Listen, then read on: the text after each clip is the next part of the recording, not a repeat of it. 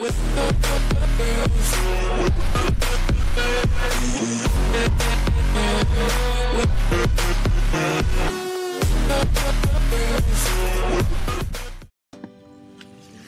back to another episode of Sip the Talent Presents, and today we're going to get into the projected depth chart. And this is simply who I think is going to be, on the depth chart offensively. Tomorrow, maybe the next day, we'll get into the defensive side of it. But I'm just going to type it in, and we can discuss in the comments below, who you think is going to be where. But this is my projection, or who I think is going to be in the depth chart offensively. So, quarterback wise, obviously have this guy.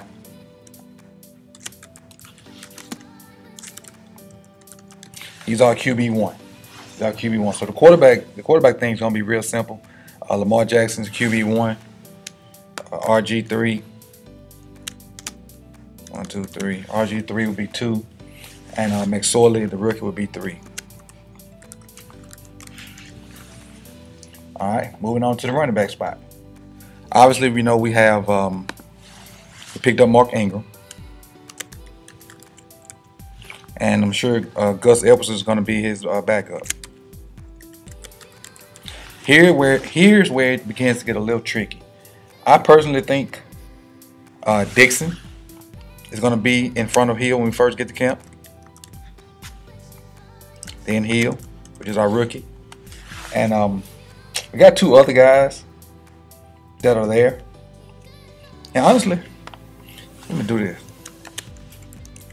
I think Turner's gonna be there before Hill. Then Hill. But eventually I think Hill will move up to number 3 because I think Dixon is gonna be let go. I really do. I really think Dixon's gonna be let go. Then they're gonna bump Hill to number 3 based off the fact that we drafted him, and DeLance was a undrafted free agent. And DeLance may get cut also. But right now, you know what? Let's go ahead and do it like this. We're gonna predict season for the season. We're gonna predict for the season. So let's do it like this. Because Dixon's gonna be gone. And then Turner be our practice squad guy. Alright. Move on to wide receiver 1. Now wide receiver 1 and wide receiver 2 are gonna be outside receivers. So we lined up in like traditional old school football with two running backs and a tight end. These will be the 2 outside receivers that's out there. So those are those positions. Wide receiver 3, you see I have it marked slot. So that's kind of where that comes in there.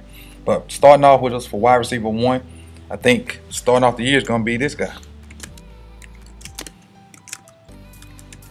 Start the year off. And his backup is going to be Jordan Lashley. I think Lashley has a good enough camp to make the team and contribute in some kind of way. Be a rotational guy. All right. Wide receiver 2. Then we're going to start off here. Hollywood Brown. I put Holly Brown, so let me correct that.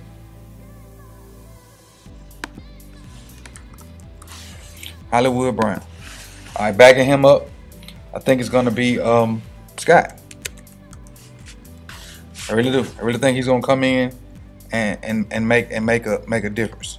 Now, the reason I say that because they have a year in the system and they kind of know what the Ravens coaches expect. So beginning of the year, Scott and Lashley will have the advantage on any undrafted free agent guys we bring in. I think Quincy's going to be cut. And then we got our 3 guys. I think Miles will be behind Scott.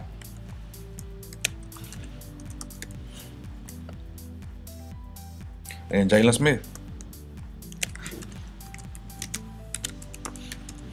Now, I had this before I found out about the kid from Texas Tech, but I do have a spot I'm gonna put him in, and we'll see just in a second. So going just wide receiver 1, I think Seth Roberts is gonna be our number 1 to start off with.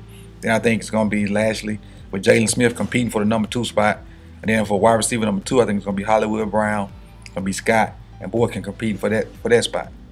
Bump down the slot, Willie Snead. I misspelled that one. All right, backing up Willie Snead, Chris Moore. Chris Moore could fill in all these spots. Chris Moore could be all over this place, really. He really could. He's that versatile. Chris Moore could be the outside guy because of his speed, or he kind of work the slot, which he does anyway. So Chris Moore can be all over this place. There's no telling where Chris Moore gonna end up on this depth chart. And the third slot, I think I'll go with and his name slips me now, the kid from Texas A&M.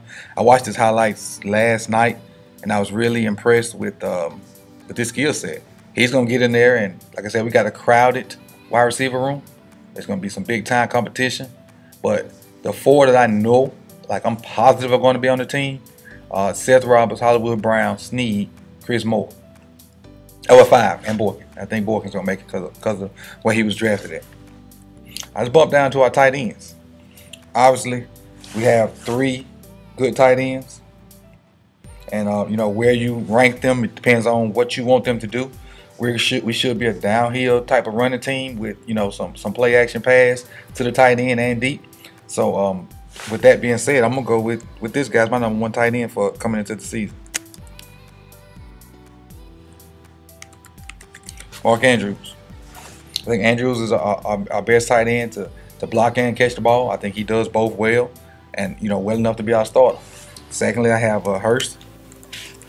Hurst is probably the best pass catcher of the group. He leaves a lot to be desired blocking, but as far as just catching the ball, Hurst is the guy, so I put him at number 2. And then I think Boyle is number 3 guy.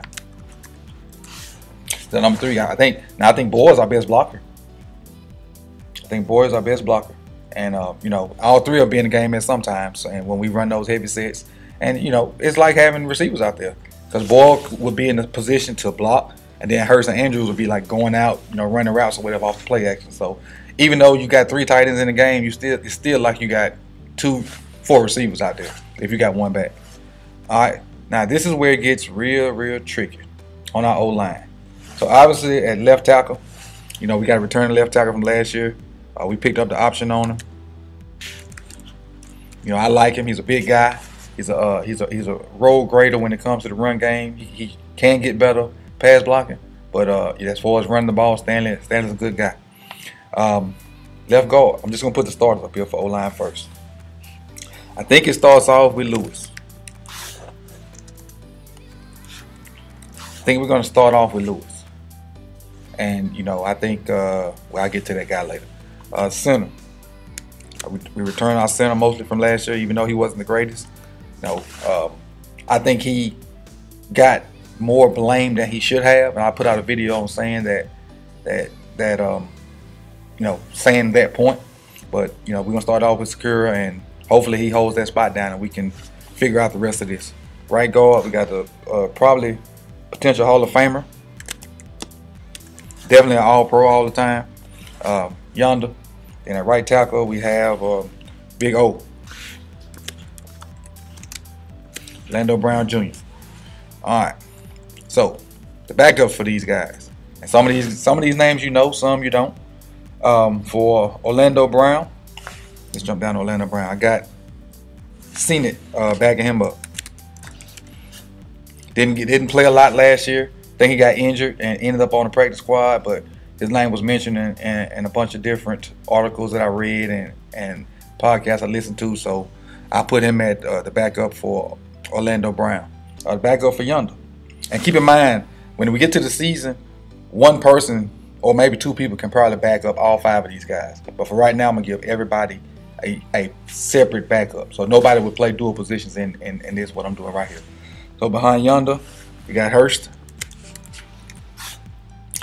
Backup center, Bozeman. I think Bozeman played center at Bama, I think. Played a little this left guard last year too, toward the playoffs. Him and Lewis and Hurst, I'm moving on. Backup for Lewis, I have Ben Powers. This is where our rookie comes in right here. And I think he's going to take this spot by the end of the year. I think Ben Powers takes this left guard spot by the end of the year. And then backing up Stanley, we have, I think it's Jermaine Illuminor. I may have mispronounced that.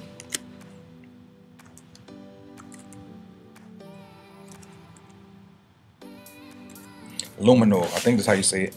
If I'm wrong, don't charge it to my head, charge it to my heart. All right. And the reason I mispronounced it because we never see him on the field and didn't get a chance to see what he could do. So his name has not been pronounced enough for me to pick it up. But I think I may have said it right or close to.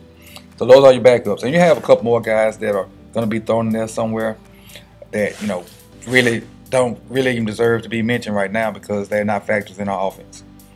All right, so that's what I think the depth chart is going to be. If you disagree with me, make sure you put it in the comments. Make sure you like this video. Make sure you share it, and you can also subscribe and tell some people to subscribe to it. Tell a friend to tell a friend. Make sure you check out the merch too. I got some Raven Roundup t-shirts. I got some Athlete t-shirts. I think you're gonna love the caption on that.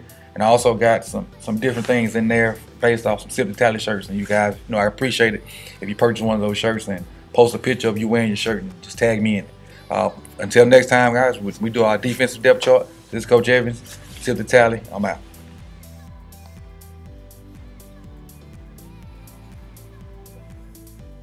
This is Coach Evans from Sip the Tally Films. Make sure you go on over to teespring.com and get some of the merch we have lined up. Get your FTMF shirts, stands for Film Then More Film, or Fruit, Tomatoes, and More Fruits. Then you can pop on over and get your Athlete shirt for all those former athletes that mentally we still got it, physically we just don't have it anymore. Then you can check out the different products I have with the Ravens Roundup design on them. T-shirts, sweatshirts, cell phone cases, all that good stuff. And again, this is Coach Evans, and I appreciate you. Salute. With